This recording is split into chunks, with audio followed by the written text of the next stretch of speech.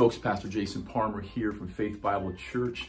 This coming Sunday, we will be finishing our last sermon in 1 Corinthians. We'll be in chapters 15 and 16.